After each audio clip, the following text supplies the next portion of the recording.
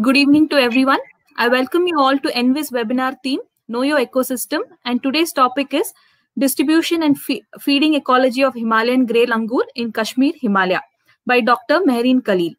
Mehreen has finished her PhD from Center for Ecological Sciences, Indian Institute of Science, Bangalore, on the distribution, activity and feeding of Himalayan Grey Langur in Kashmir Himalaya.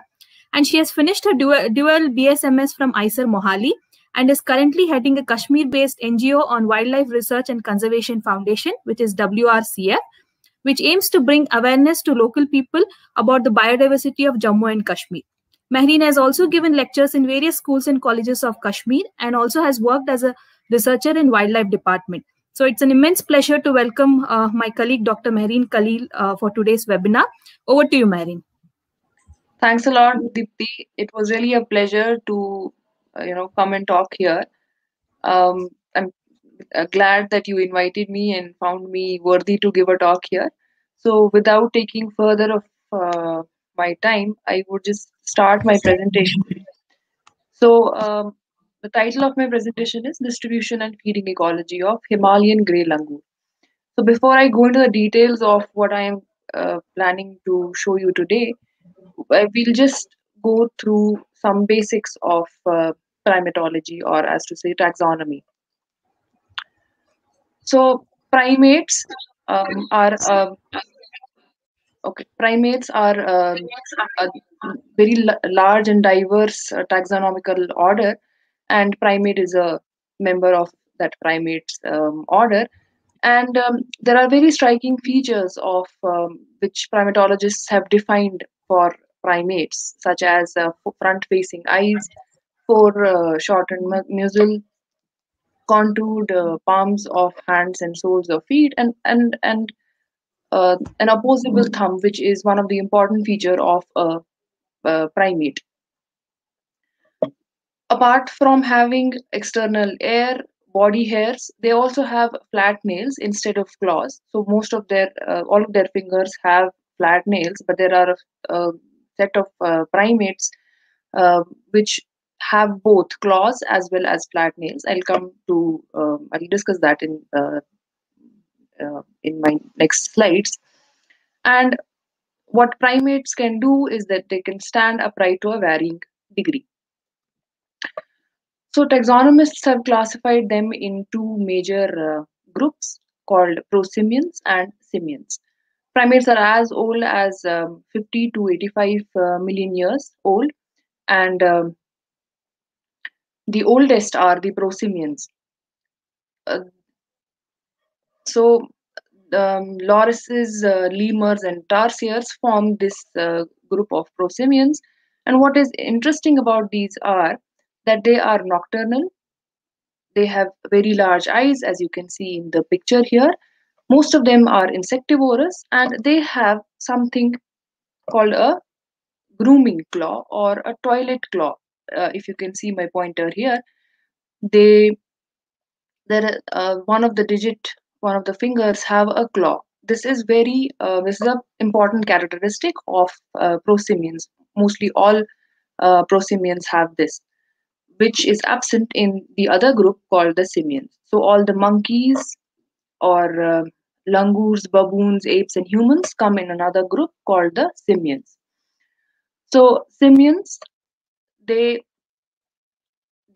can be differentiated into two groups taxonomically. These are called platyrrhines, or the flat-nosed, or the catarrhines. So as I said, that taxonomists have differentiated them based on certain anatomical features. Platyrrhines, as I said, they are called flat-nosed. They have their nostrils on the outside, out-facing nostrils, whereas catarrhines have downward-facing nostrils. This is one of the striking feature of these two categories. And then the monkeys, which are found in the New World, as to say, for example, such as the South America, Central America, as well as Mexico, these are called, those monkeys are called as New World monkeys. For example, this monkey here, it's a spider monkey. And You can easily say that something is different about this spider monkey, and that is they have a prehensile tail, which is absent in their counterpart monkeys, which is the old world monkeys. The prehensile tail meaning that they use this tail as an extension to their body, and they can use this as they use their limbs.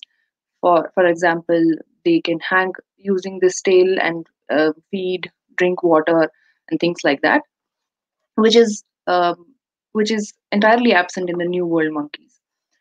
Sorry, in the old world monkeys. And the old world monkeys, as their name suggests, are the monkeys which are found in the old world, parts of Africa and Asia. These are langurs, baboons. If you can identify a few of the langurs in this is a golden langur, which is found in India, and a line-tailed macaque, which is an endemic macaque, and endemic and endangered macaque in the Western Ghats of India. So these are called old world monkeys. They don't have a prehensile tail as the new world monkeys. They have they have few characteristic differences. For example, old world monkeys um,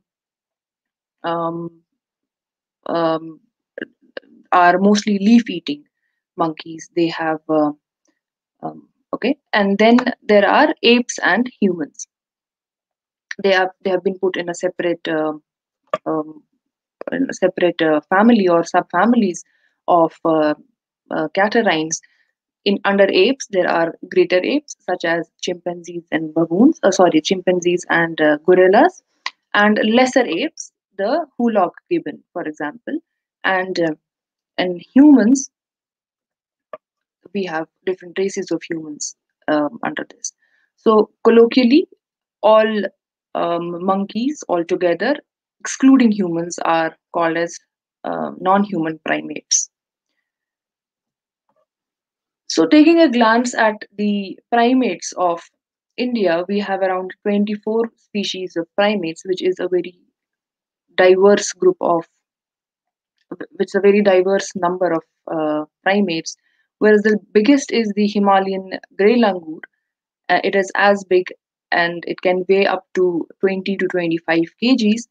Whereas the smallest is the Malabar grey slender loris, which is so small that it can easily fit in your palm. Here in the picture is the slender loris. The most common, as you might already be knowing, that is a rhesus macaque. It is a notorious uh, macaque. You can easily see it near temples in Shimla and in urban settings. Now they have started to come up in urban settings, and so are the bonnet macaques. These are the most common primates which you can easily see and find in India.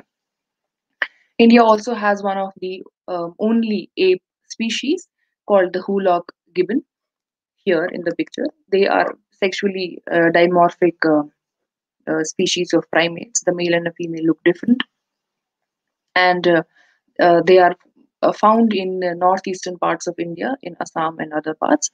There is a specifically there is a conservation reserve named as Hulangapar Gibbon Wildlife Sanctuary, and it is a home of these gibbons in India.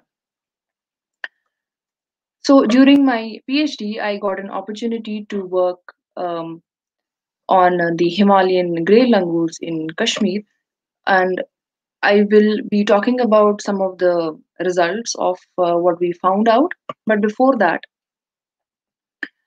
it belongs to genus Seminopithecus, which is only found in the Indian subcontinent. The genus Seminopithecus, or commonly called as HANUMAN langurs or grey langurs. The various species have been identified throughout the Indian subcontinent, all the way from down south to north in the Himalayas. And the species which is found in the Himalayan range are called the Seminopithecus cystaceus. So earlier there were some confusions that taxonomically people were not able to differentiate populations in other parts of Himalayas and in the northwestern Himalayas. So now, very recently, just 2 days ago, a paper has been published from my colleagues Kunal from CES. They have established that this is a single species called Seminopaticus cetaceus, which is found in the Himalayas. So the ones not commonly in English, they are called as Himalayan grey langurs. So before I go into the details, just a quick um, basic refresh. So we'll just refresh our basics. So general identification. So there is no sexual dimorphism, as to say, between the male and the female. Both of them look alike once they are on a treetop, but you can easily differentiate between a male and a female. Female has mammary glands, male doesn't have. This picture is to show the differences in sizes. Juveniles are smaller in size compared to an adult male. As I said previously, um, both males and females can weigh up to 20 to 25 kg. So they are very huge, they are very bulky, and have a lot of fur. They are arboreal, like other grey langurs. That is, they mostly prefer feeding or doing their other behavioral activities on treetops. They usually sit there. For example, they sleep, they roost, or they feed on trees. But they also come down a few times to drink water. For example, langurs, like other langurs, are usually leaf-eating monkeys. They are also called as leaf-eating monkeys. They have different kinds of physiologies to digest large amounts of leaves, the cellulose in these leaves. These are called sacculated stomachs, and they mostly feed on leaves. Their diet consists lesser amounts of insects, but the diet mostly has leaves. And they sometimes come on the ground to feed on grasses as well.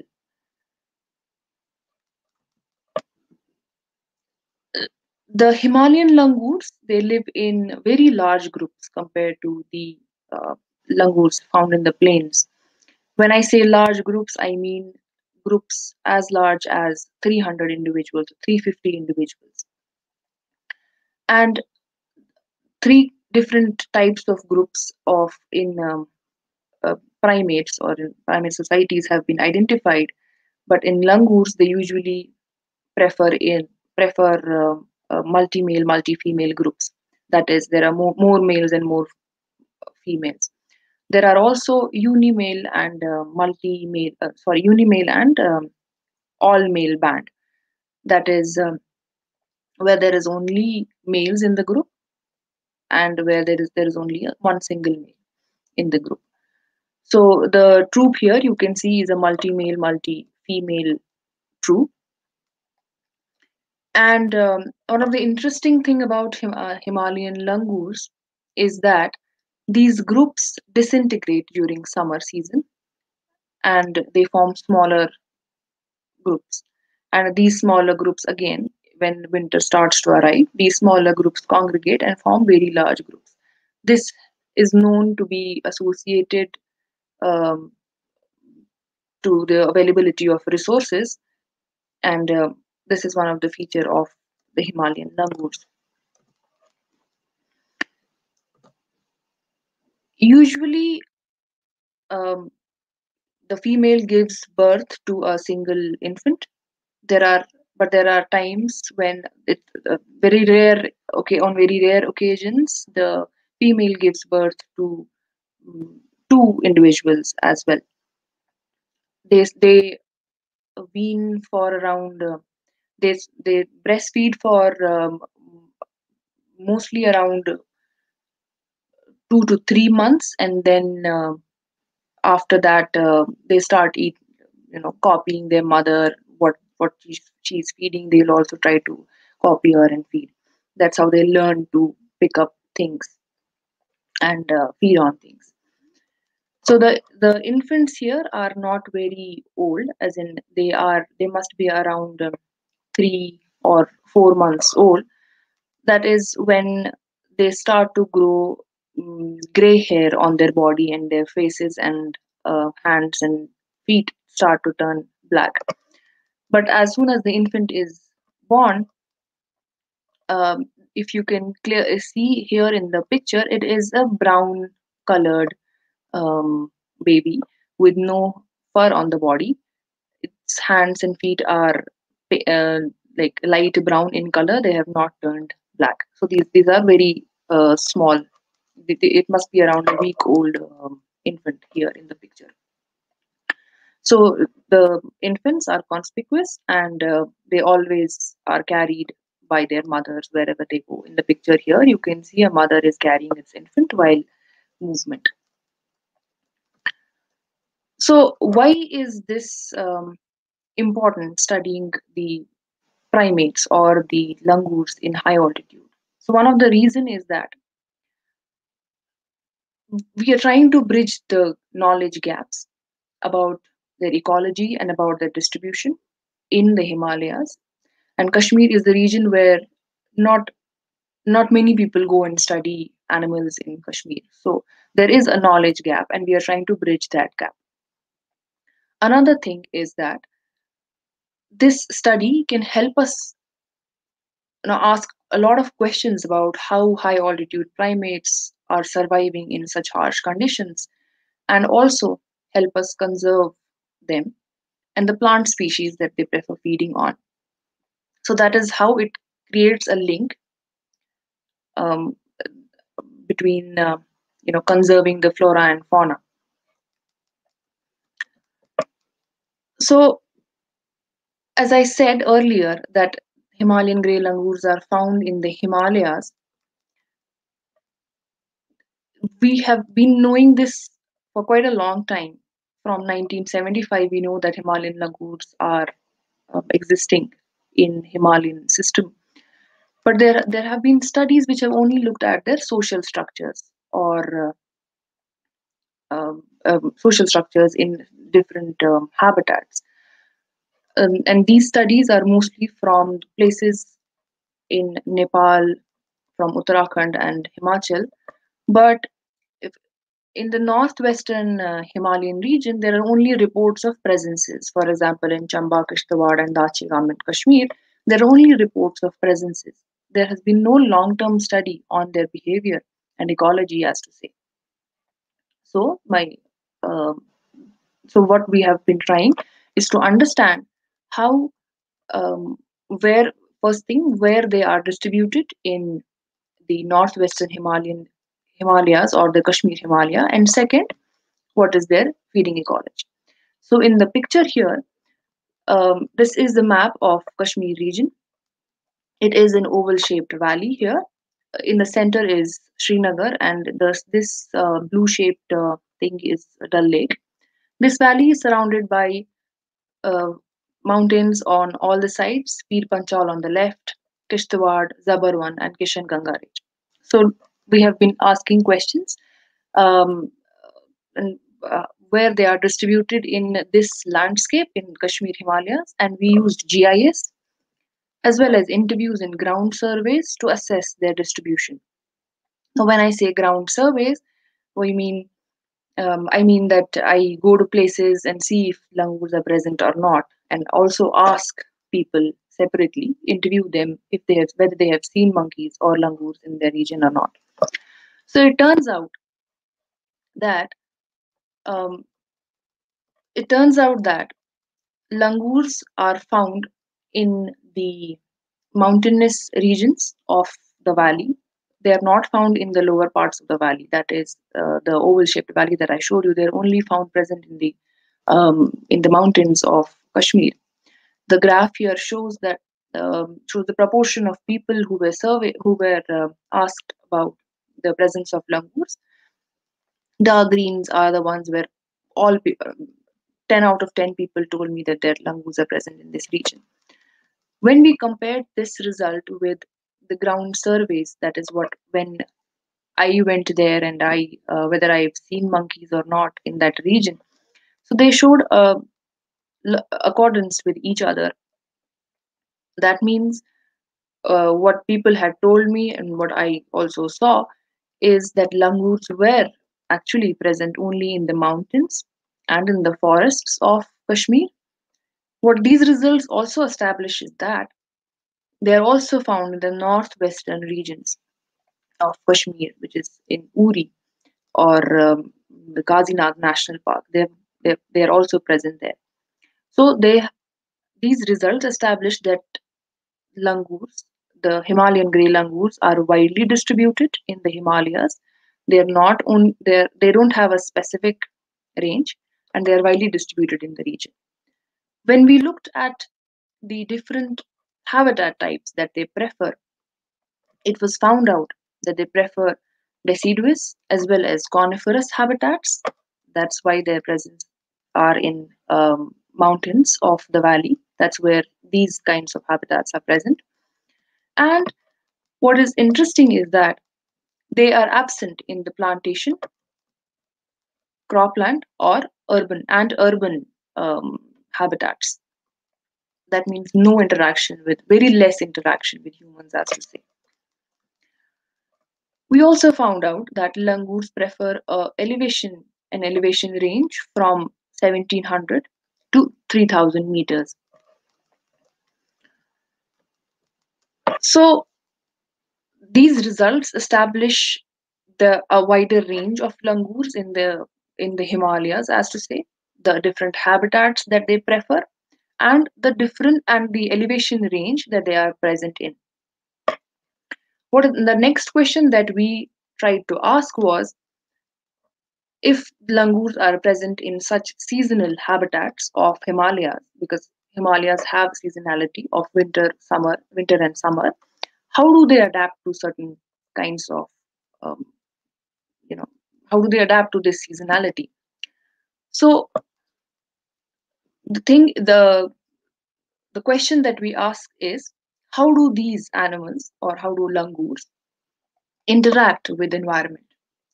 So we study something called activity budgeting. So it is an interaction of animals with the environment, has been largely studied in many colobines. Colobines are the groups of the family of langurs, or the family these langurs belong to. And there are various factors which are known to influence these activity patterns, such as seasonality. It affects temperature and food availability. So when temperatures are different, langurs are going to adapt. They are going to adapt differently to different temperatures, and food availability also affects their activity patterns. For example, when food availability is low in winter, that is when not much food is available in winter, langurs, or animals in general, are expected to spend more time in feeding or in searching for more food. Temperature or animals thermoregulate in different temperatures, and animals are expected to spend more time feeding and resting. So the question that we have asked is, how does seasonality influence these activity budgets of Himalayan langur? So we have done this in Dachigam. The map here you can see is of Dachigam National Park. These are the boundaries of Dachigam National Park. It is around 20 kilometers away from Srinagar city, and you can see whenever you go to Dachigam, you can easily see langurs over there. So we chose this as our intensive study area. Dachigam Valley, as such, has um, has a very different landscape. They have broad-leaved deciduous in the lower parts of the valley, and patches of conifer towards hills. The lower deciduous valley has prunus, willows, elms, etc. as dominant species. This is a picture of the valley in summer, and this is how it appears in winter when there are no leaves available. And when it snows, everything is covered in snow and there is not even a single leaf. So the question is, how do these animals survive when they are leaf eating monkeys and they don't have a single leaf at all? So what we found out is that during winter, they spend most of their time feeding as compared to summer.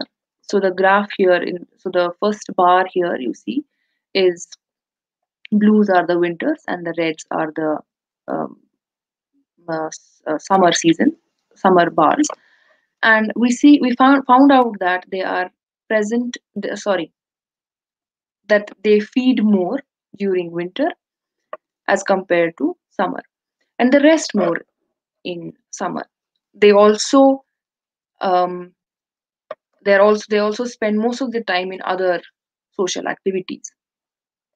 So since in this talk here I'm mostly interested in their feeding, so we'll just zoom into their feeding activity. So when we looked at their seasonal feeding on different plants, we found out that they feed on bark, buds, young leaves, mature leaves, ripe fruits, and seeds.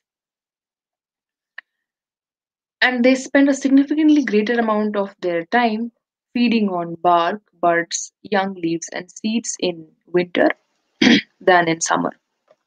Whereas in summer, they shift their diet, feeding on ripe fruits and mature leaves. So, what these results suggest that there is a shift in their diet and they prefer feeding on whatever is available in winter to them, and once their preferred foods become available in summer, they shift their diet to what they want to eat. And when we looked at the different plant species that they feed on,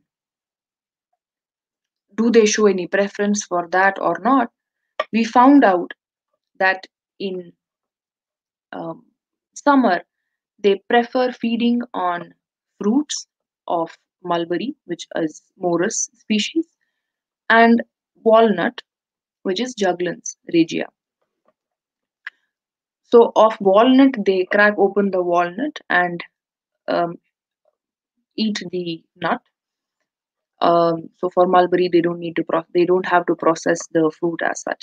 So they show a preference for these two different um, plant species in summer. Whereas in winter, langurs feed on the seeds and bark of um, willow and seeds of ulmus. Ulmus is a kind of an elm, and salix is willow. So they feed on bark. So the previous picture that I showed you, where these langurs were sitting on a treetop, they were actually feeding on bark, and that is a picture from winter. So the interesting questions that we are trying to address are, what are the nutritional values that they are trying to get from these plant parts? It is understandable that when they are feeding seeds, they get some amount of oils or fats, but how can bark be a replacement for their diet? That is something that one needs to ask. So I think I have gone too fast. I don't know.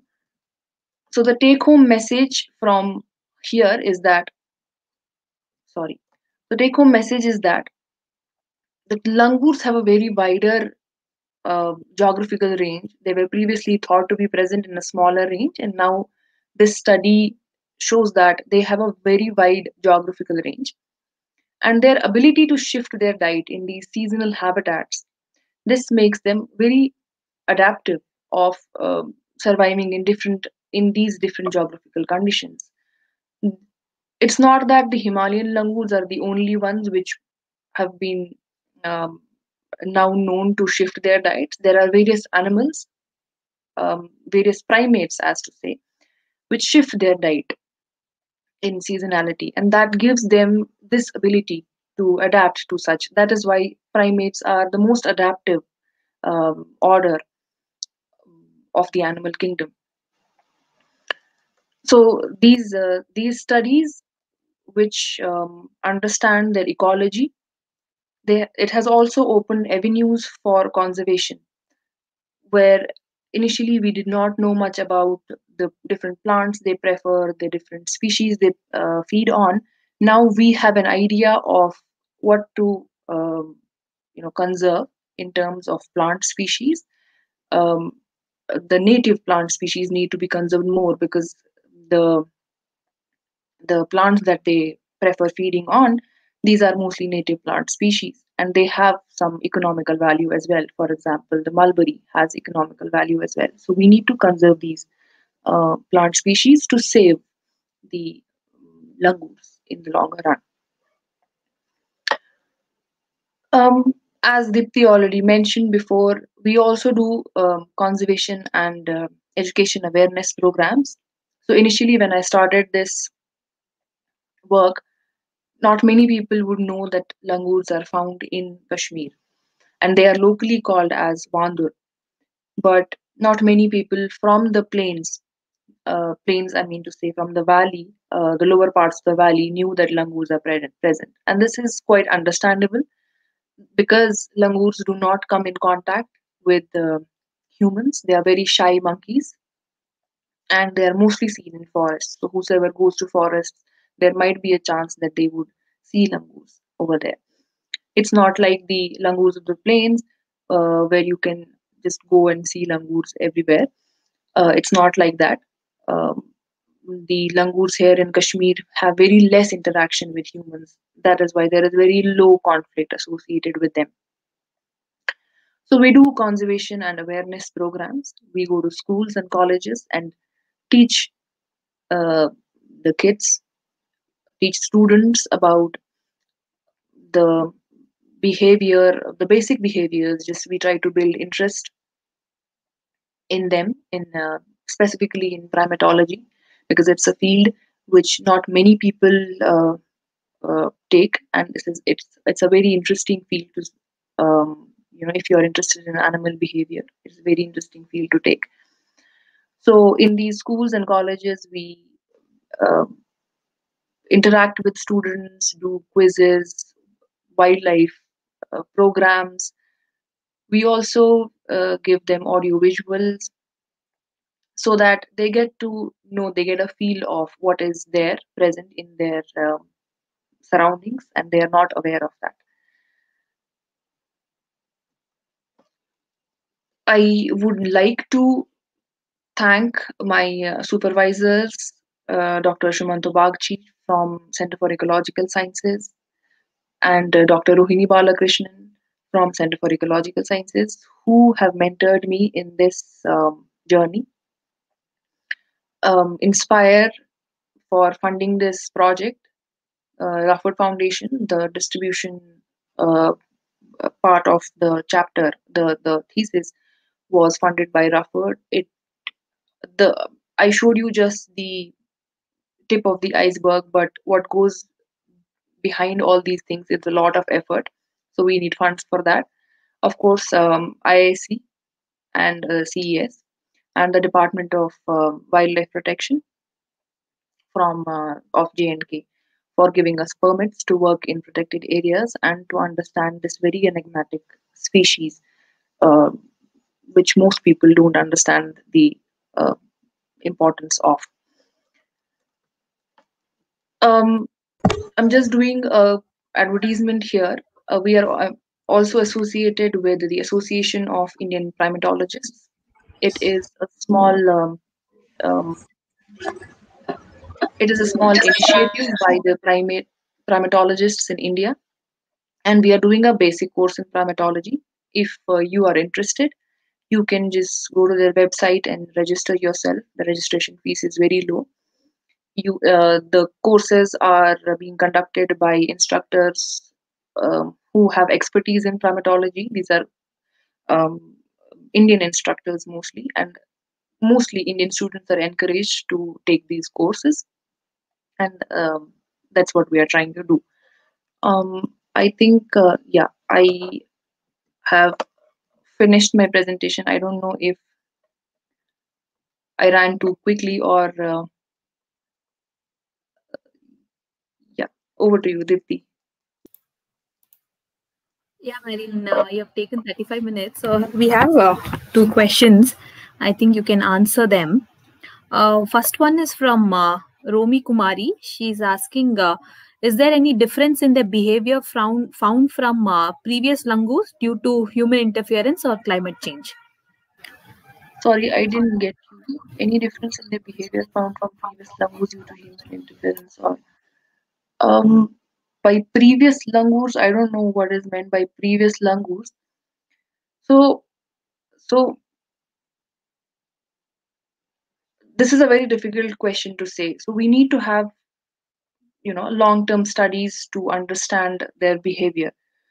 In Himalayas, there have not been many long-term studies as compared to southern India. There have been long-term studies, but I don't know if there are differences in their behavior as such due to climate change. Human interferences, yes, their feeding habits are changing. They are preferring more human food as compared to what was available in the forest. So, yes, their feeding habits are changing in that sense. In terms of climate change, I don't know. Actually, it's very difficult to comment.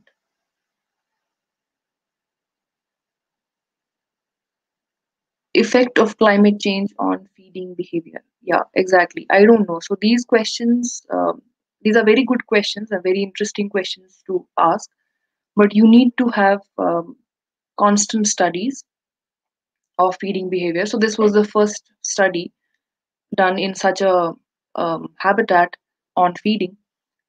Hopefully, we are planning to continue this, and let's see what happens, where we can reach. Yeah.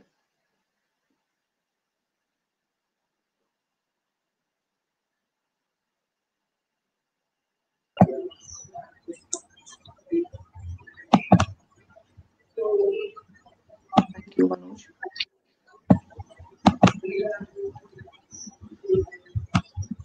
Thank you, Tariq.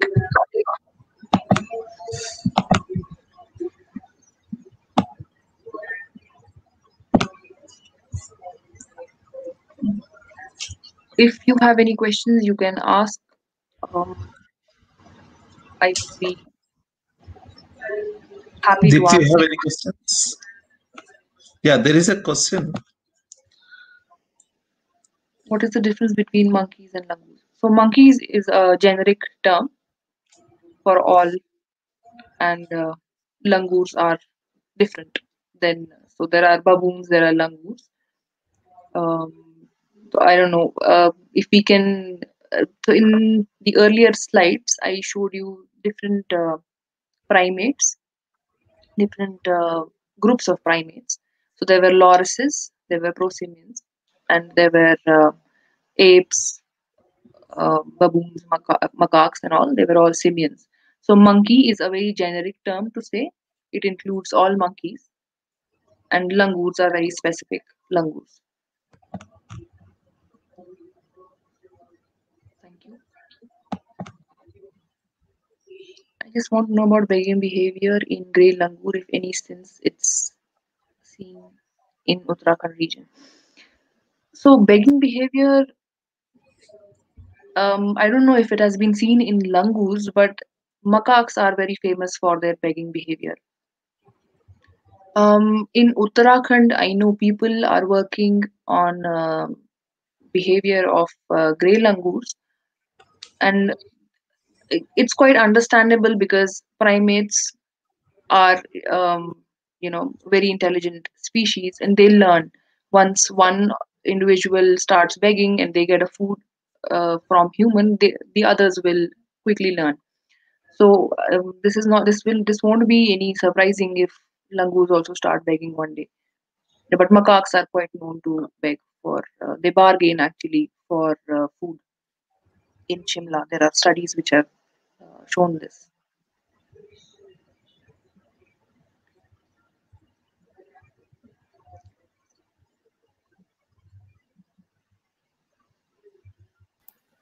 Thank you, Anuparna.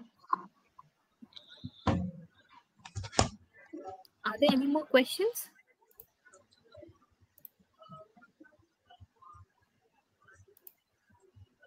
I think there are no more questions.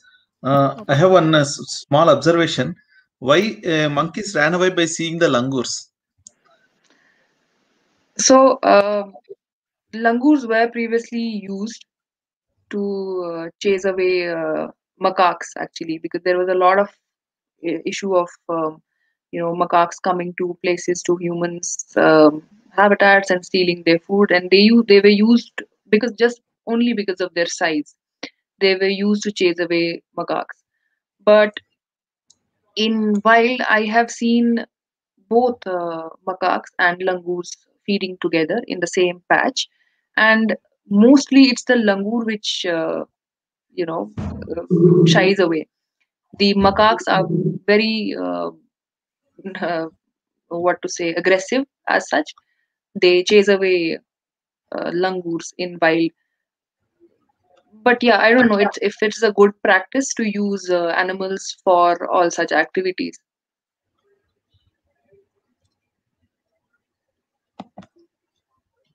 Okay, thank you.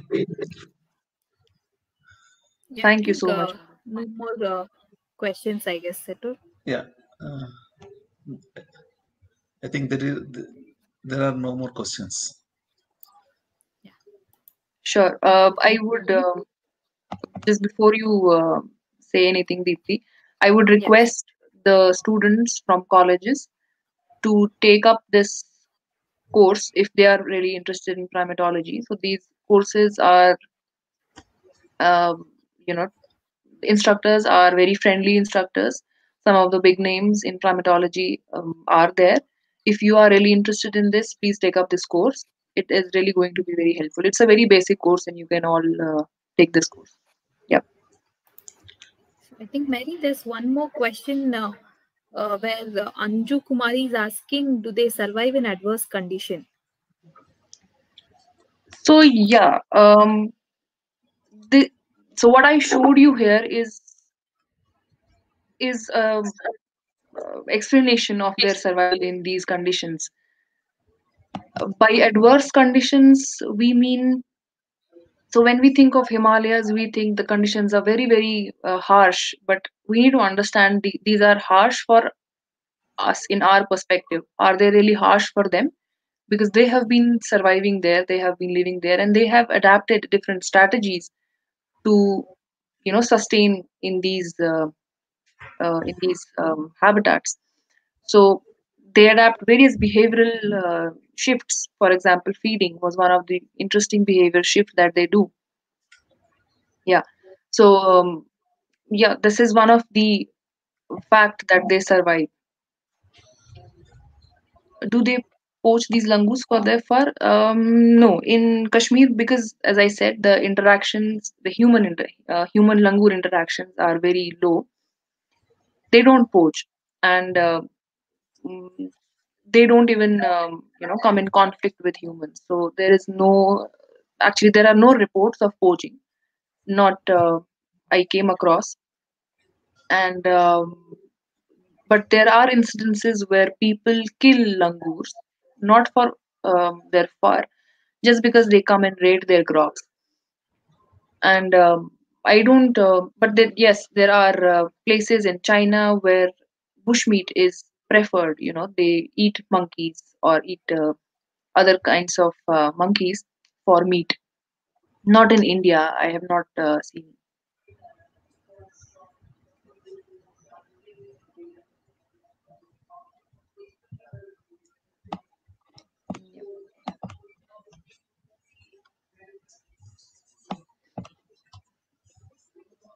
Yeah, I think there are no more questions. Dipti, you can.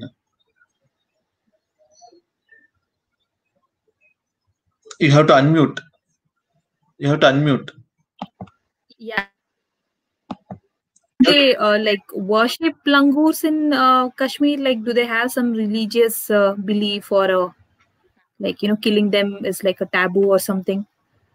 So there is a certain religious belief that these are lesser, that these langurs were lesser humans. That is why they were bad humans, which were um, converted uh, to become monkey. There are certain beliefs like that in here, and most of the population is Muslims. They don't worship them as such, but they don't touch them because of the same reasons, that they were those humans which were not rejected from the religious belief, and that is why they became langurs. These were those humans that became langurs. There is this belief, and no, they don't worship them or they don't kill them. I have not seen killing, but yes, there are few places and few incidences where langurs come and raid crops which are very close to the protected areas. Langurs come and raid crops, and humans just uh, shoo them away by throwing stones or cracking firecrackers, but they don't kill them as such. Yep. Okay. Thank you, Marine. So I think there are no more questions. I would like to conclude this webinar session for the day. So I would extend my appreciation to Dr. Marine Khalil for giving us this wonderful talk on Himalayan grey langurs. And also thanks to all the participants who have participated in this webinar and have asked really interesting questions. We look forward to the same kind of participation in our further webinars. Thank you so much, Marine. Thank you so much, Deepthi. Always a pleasure.